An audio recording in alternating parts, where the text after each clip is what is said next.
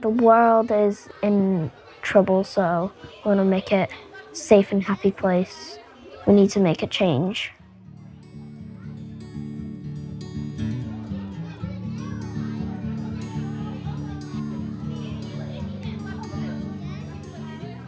We have ocean pollution, littering, car pollution. It's really bad for the environment.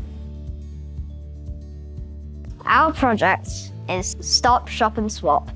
So we basically get clothes and then sell them for free. Do it outside. We've chosen an amazing animal workshop. We're really just trying to help the animals living in bad conditions. Then we got some hedgehog food bowls, which were £5.23.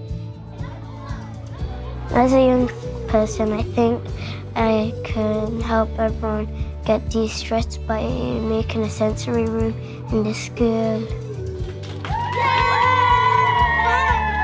I would say this project is very good. Instead of people wasting their clothes, they can give it to family, friends. If you recycle and you follow the good rules, this world can be a better place. The project's been really eye-opening in terms of subject knowledge around the environment and global issues. I think the project's been brilliant in opening their eyes. This is my actual first clothes sale. I never thought that this much people were going to come.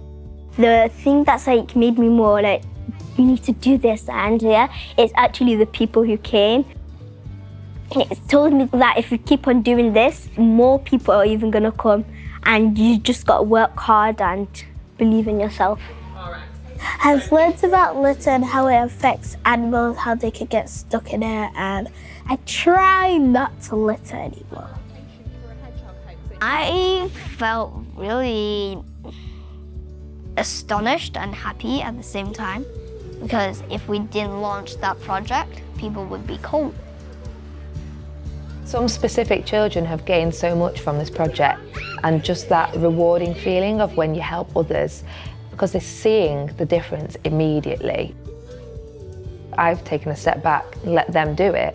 So we'll have a parents section, a kids section. When this global action plan came, I was like, wow, the world is a really cool place.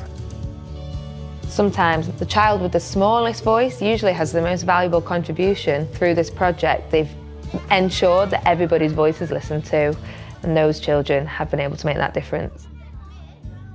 When we were going to do the assembly, I was very shy, but then I took a deep breath and I stepped in the hall and did everything I could, really.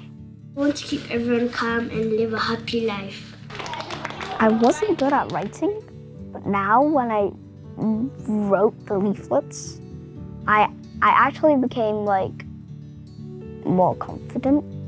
My confidence level is high up, so I feel 200%. It's an invaluable experience for the children to feel that they can give back and make a difference to the world. It's huge for them. We love our sensory room! One man's trash is another one's treasure. I think it's a great 10 out of 10 project.